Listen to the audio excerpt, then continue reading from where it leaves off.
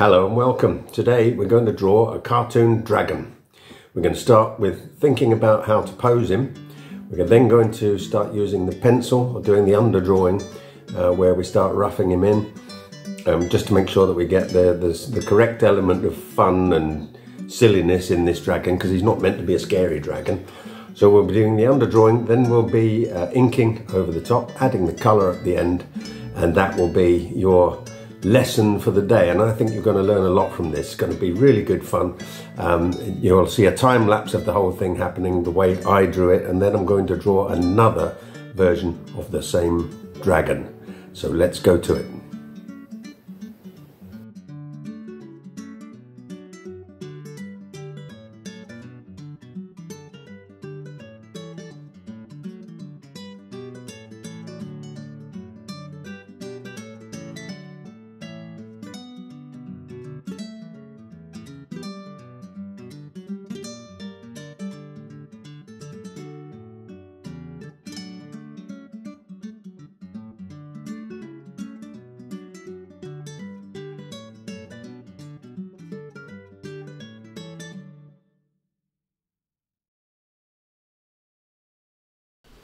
So here we are, blank sheet of paper, and we're going to draw our dragon.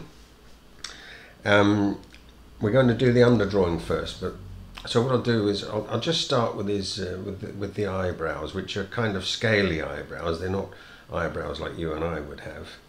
This dragon is going to be dancing, so we've got to be thoughtful about that and show him kind of enjoying himself. He's dancing as though he's at a party. So give him proper dragon's eyes like that, with that kind of and make sure the eyes aren't exactly the same size either, because it's much more fun when you show him, if you like, in his enjoyment and not being self-conscious or anything like that. So he's slightly, well, he's just enjoying himself. He's having a dance. So we're drawing like this. I'm showing you a particular style of drawing where you, by the way you do the lines on it, you kind of show the contours. This is in the underdrawing, it's not in the overdrawing. So let's have his mouth. Again, I don't want to center it, I don't want it to be the same on either side, because that's not how nature is. Give him his nice big teeth like this, and then another couple down below just for good measure. And now we'll do the underdrawing to show. Here comes his neck, and remember I said he's actually having a dance. Now he's a fairly bulbous. He has a fairly bulbous body, does our dragon, like this. And so what we're trying to do is to get some movement. His energy line goes like that, and so down here we're going to take a leg, and there you are, and we'll put a foot on it. We'll start with the toes, of which this dragon only has 3, but that's apparently quite natural for dragons. So I've read somewhere. So here he is. He has I like to draw him with a kind of a semi-human foot, because that kind of registers with us. In fact, I'm not really happy with that foot. So again, we're in the underdrawing stage here. We've got plenty that we can do.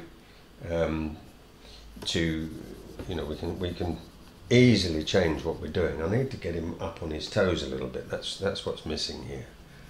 So do the leg like this, and then going back underneath him a bit, and then his foot comes down, and here are his toes. A lot depends on how you visualize this, you know. You have to have in your mind how, for instance, how a person might look if they were doing this same sort of a move, you know.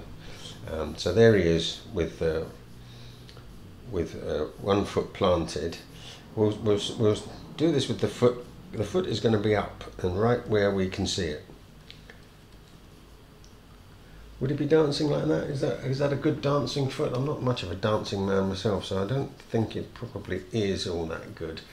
So again, because we're doing the underdrawing, we can play with this quite nicely. Let's take his leg out like that, and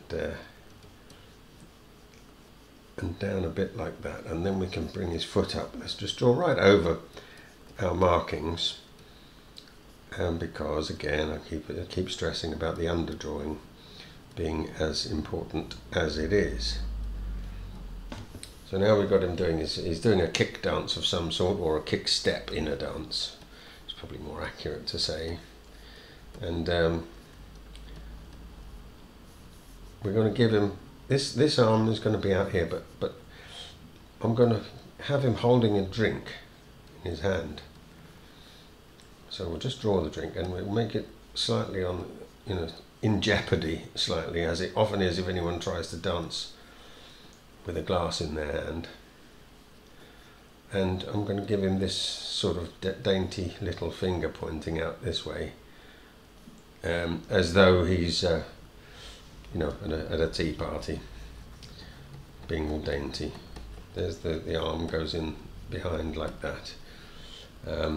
It's probably got its elbow point about there. So we can do all this, we can say elbow right there. We can do all this because this is the underdrawing, it's not the overdrawing. So now let's take his other arm out here, and give his hand a kind of a slightly silly aspect, because we want it to be funny. Well, I say funny, nobody's going to be rolling on the floor laughing, but we want it to, if somebody looks at it, we want their first expression to be a smile on their face, as they kind of get what's going on. 1, 2, 3, 4. Yeah, we need another. So what I do there, it's not really a finger. I haven't drawn a finger, and if you put your own hand up like that in front of a mirror, you'll see that you can't see all your fingers. So that's quite significant. Now let's get a proper outline on him. I want him quite bulbous, because he's more amusing when he's bulbous. So we'll just draw it straight through his arm. That's not important at the moment.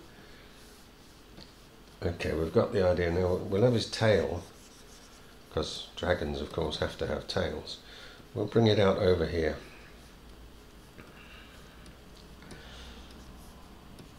All my lines at the moment are quick, because I want there to be vitality in what I'm doing. And this last sort of detail, a dragonish detail, these are the scales or the markings on the dragon that set him apart.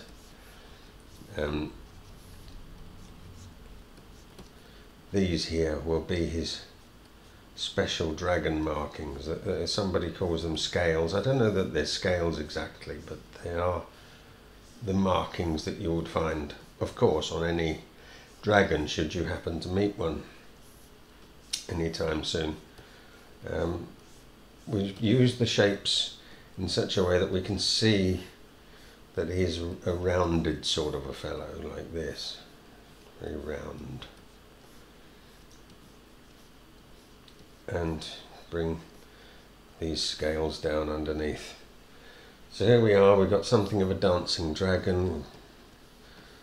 We need to just sort of take a step back and look at it and say, is it good? I'm not keen on that foot, if I'm honest. Because I'm using digital, I can cheat here and sort of slightly rescale that foot. It's very clever stuff, isn't it? But there you are.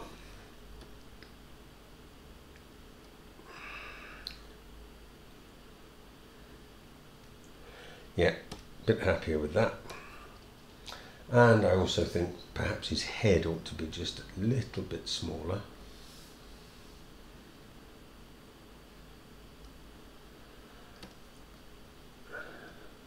Like that. And I think I'll just... Which way shall I go? That way?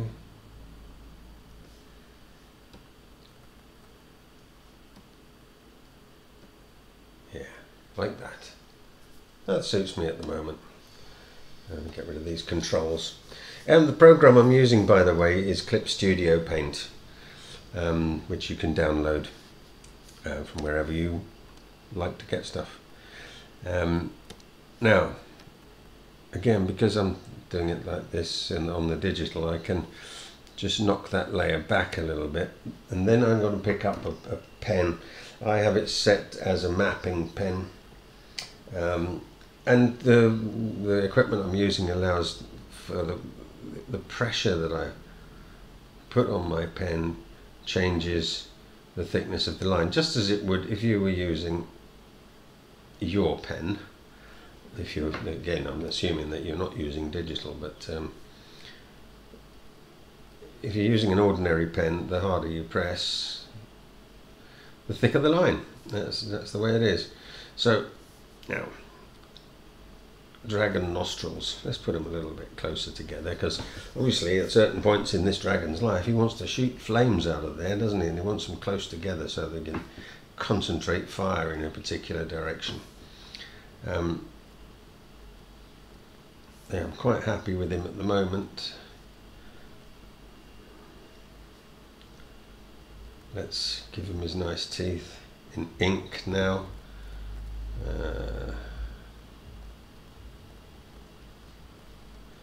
Like this. We'll take the lines. Well, let's put his arms in now. I mean, I've got, there you see the line went nice and thick as I wanted it to there. It just varies things in such a way that you get more expression into it. And now let's give him his a big thick line down there, because it's kind of heavy, and it works better to do it that way. Lighter lines on the top scale of things, and thicker lines underneath on the lower ends. I feel like his tail, I want it to look heavy, so there it goes. It looks fairly heavy, doesn't it? Let's get back up to this glass. And not forgetting the little claws that he has poking out of the end of his fingers. He doesn't have fingernails like you or I. Not that I've got many, because I've always been a terrible chap for chewing his fingernails, and so that's my little problem. But anyway, here's our man now. You can see his arm out. I would say to myself that maybe that arm isn't thick enough, just looking at it. So I'm going to redo this part and thicken it up a little bit. I don't mean the line necessarily, I just mean the weight of the arm itself. There you go, that's a bit better. Over back on the other side to the hand that's outstretched as he's dancing. You'll find, I mean, you're probably looking at this thinking, he's drawing a hand without too much thought, and it's true. And the reason for that, quite simply, is that I've practiced and practiced and practiced hands. They're so important. They give such character and emotion to anything that you draw, or any person that you draw. Hands are part of body language, aren't they? And you need to get them as right as you can get them. You need them to be what you want to express, I suppose, is the best way of putting it. So I made it my business some years ago just to spend hours and hours and hours looking at the way other cartoonists draw hands, and even indeed classical artists, you know, not just cartoonists, because you can learn from everybody. And I can also tell you, time spent in the company of an expert and watching what that expert does, doesn't matter what he or she is doing, your time is never wasted. There's always people to learn from, no matter what they're doing. If it's drawing pictures or flower arranging or doing gymnastics, anything really. Beautiful to see experts at work. Now let's get this arrangement in here. Comes down like that. This is his sort of scaliness, and we start that, because if he was looking up there would be scales all the way up to underneath his chin.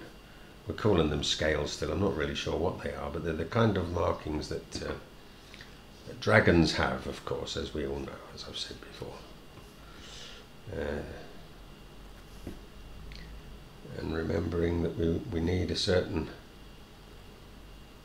contourness here, so start bringing the lines closer together when you get underneath, and then they can open up a little bit more as it goes along the tail, and we'll make that into a kind of a strip behind the tail. So now here we are, we've done that, and we can now look, there you are, that's taking away, if you're working with a pen and ink, you'd achieve this by going over it with your eraser. Now obviously if let's show them like this, there's a bit of movement in it, but now we're going to go and put in some colour, so which is always good fun. Let's choose I need a basic green for him, which ought to be a slightly muddy browny green really. Let's choose that. Yeah, that should do it. Yeah. I can close in on him here to do this colouring.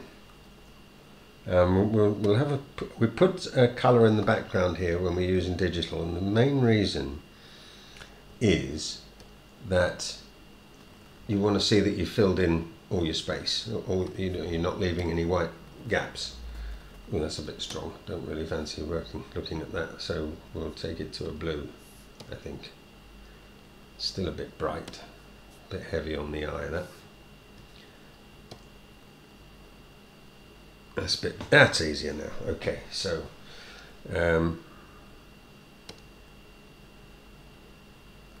yes, this is our colour layer. So let's start filling them in. Now I need the brush size fairly big, brush density big, using a brush pen. Yeah, all the settings are correct for me. So now I'm going to colour him in.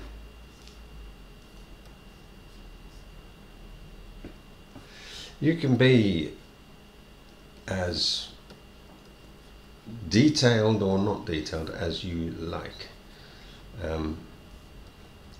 You know, you might want to put loads of shading on him and everything, but for the purpose of what we're doing here, what I'm trying to show you is how you build it up from the ground, if you like,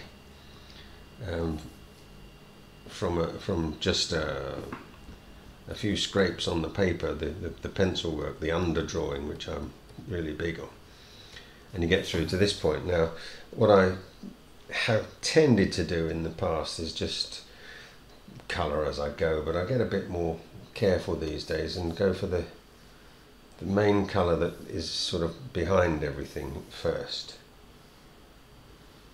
like this. So we do all this green.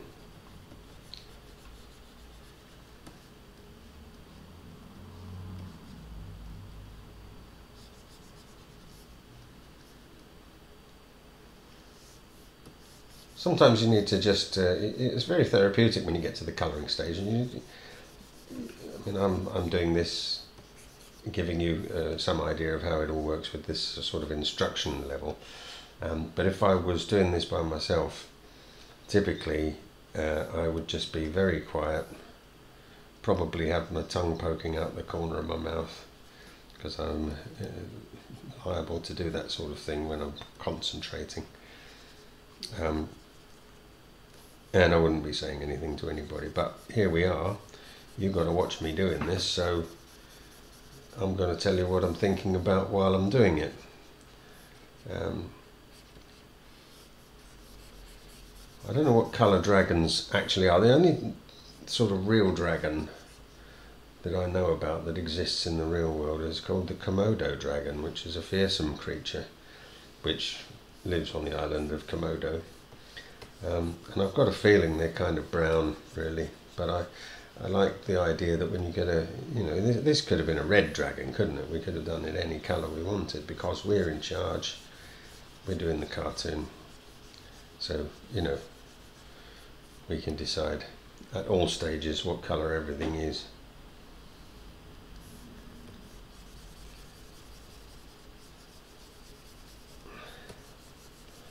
I probably will put some shading on this, but it's not really what the sort of session is all about. The session is about how you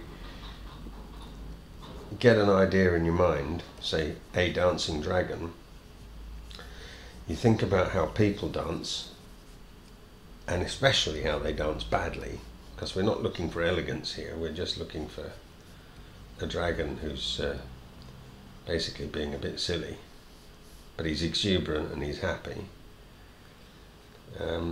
That's really what we're looking for here.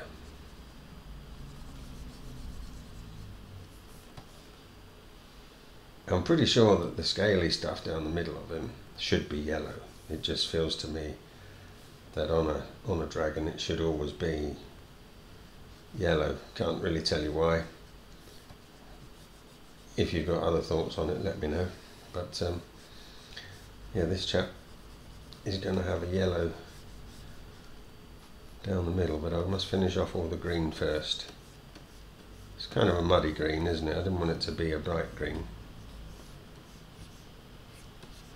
And this is where you can see the colour in the background is telling me for sure whether I've left any spaces. White doesn't really tend to do that very well. You can end up, you know, leaving some quite bad spaces. You know, white bits that stick out. So now I want some black. It occurs to me that that the black lines on this need to be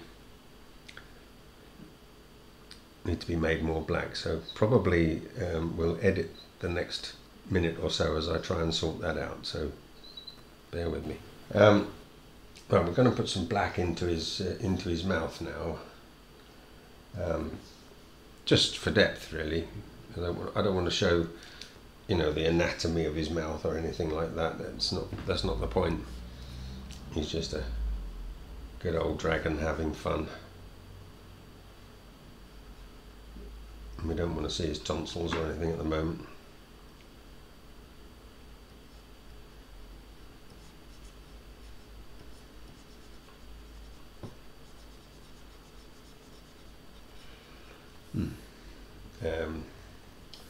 That's made his teeth less obvious, but that's okay. They don't need to be perfect.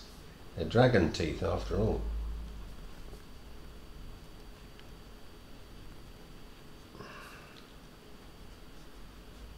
So they're going to look like that. We'll put the white into his eyes too, while we've got the white here. Yeah, like that. Now we'll give him his yellow for his sort of underbelly colour. Yeah, that's about it. Need a slightly larger brush to do this. Yeah, that'll do me. That's a good enough colour for our dragon.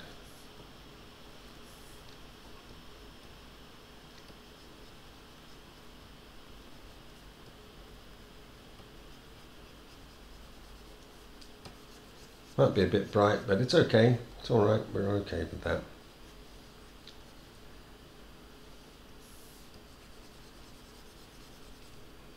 Yeah, need a bigger brush still, I think. Or that's the thing. I press on it, it's nice and big, and if I don't press, if I'm gentle with it, it'll be quite a thin line. So it's probably best to do it this way. Try not to go over the edges. Although, as you can see with digital stuff, everything's a lot more forgiving when you foul up, which I do all the time, but I don't care. Doesn't matter one bit.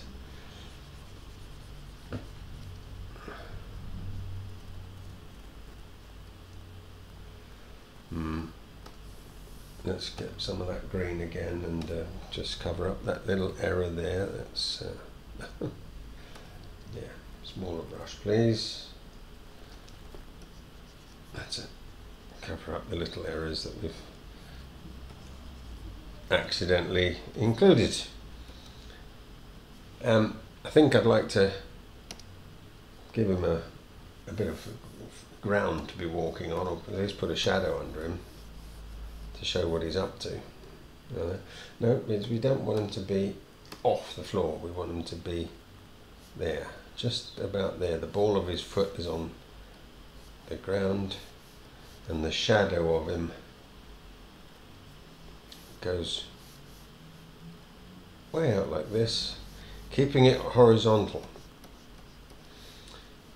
so as to correctly show that he's on solid ground. Well, we're going to put some black into his mouth now, just for depth, really. I don't want to show, you know, the anatomy of his mouth or anything like that. That's not the point. He's just a good old dragon having fun. We don't want to see his tonsils or anything at the moment.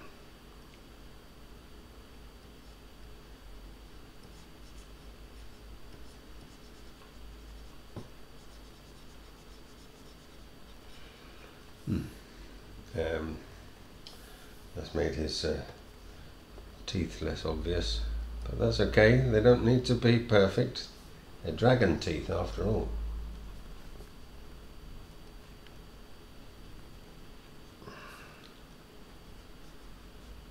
So they're going to look like that. We'll put the white into his eyes too, while we've got the white here. Yeah, like that. Now we'll give him his yellow for his sort of underbelly colour. Yeah, that's about it. Need a slightly larger brush to do this. Yeah, that'll do me. That's a good enough colour for our dragon.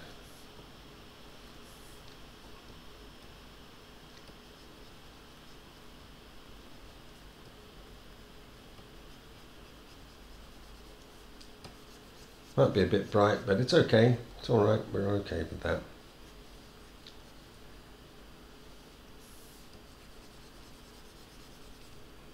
Yeah, need a bigger brush still, I think. Or that's the thing. I press on it, it's nice and big, and if I don't press, if I'm gentle with it, it'll be quite a thin line. So it's probably best to do it this way. Try not to go over the edges. Although, as you can see with digital stuff, everything's a lot more forgiving when you foul up, which I do all the time, but I don't care. Doesn't matter one bit.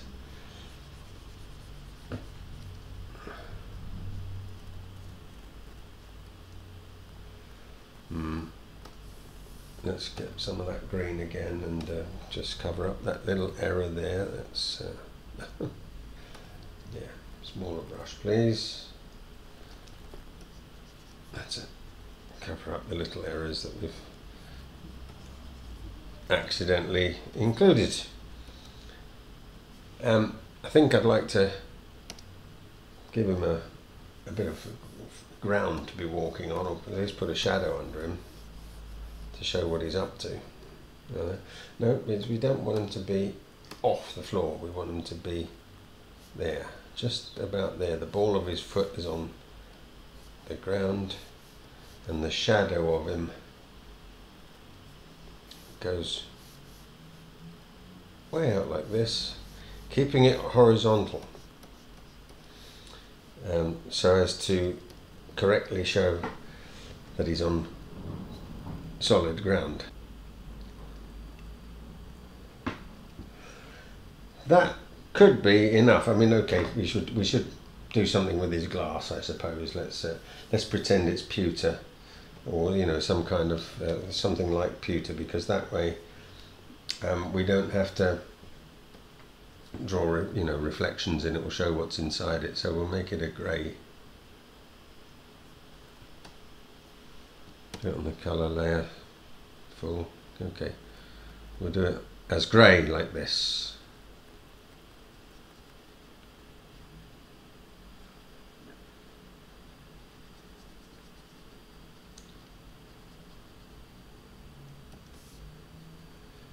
Now I've shown you the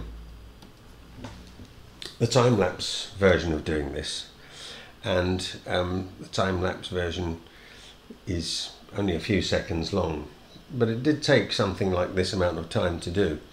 There's one thing I want to just give you some thoughts on. Firstly, shading, because I quite like the idea of shading in a crosshatch.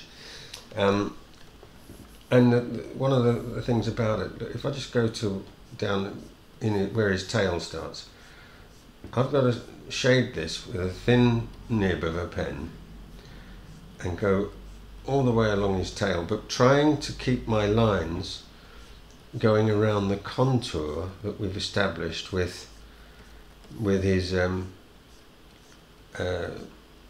body and with his scaly parts. See now, and then we can do the same sort of thing on the heel like this, just so that we're suggestive of 3 dimensions. The leg also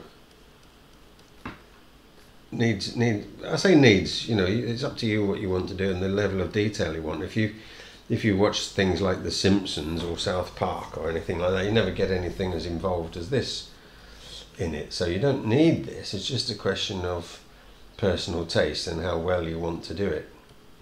I quite like it. To me, it gives a feeling that you kind of, you know, you kind of care about the picture a bit more. But sometimes it's all about the gag rather than the picture, and so these things aren't important. You know, I'll put if you look at his bottom lip where I'm working away now, a little bit of a shadow there. I could have done it in a different way, but this is the way that I've chosen to show you today. So here we have our jolly dragon, which I've drawn, stop being patronising, which I've drawn in such a way that I think you could understand it yourself. Now, what I'd really love is if you could do one yourself, whether it's a paper, or a pen and ink, or whatever it might be, however you choose to do it. It would be fantastic to see what you can produce, having watched this, and whether it's sort of inspired you in any way to produce your own work. So there you go, that's the film for the moment. I would suggest, if this has been useful to you, if you think it's good, if it's helped you out, given you some pointers and some ideas, do hit the subscribe button and the like button. Spread this around. It helps me make better films, helps me buy better equipment to do better films as well, eventually, I hope. So yeah, I'll be very grateful if you can subscribe and share and like and all that, and then you'll see a new film come up at the end of this, a link for you to go and learn some more stuff about how to draw some wonderful things. So thanks for watching. See you again soon.